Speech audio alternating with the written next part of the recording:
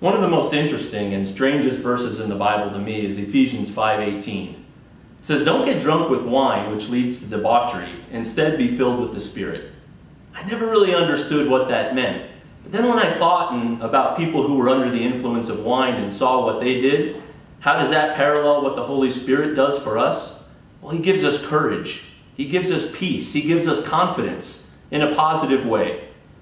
I encourage you, try living under the influence of the Spirit, and that's where you'll find real power.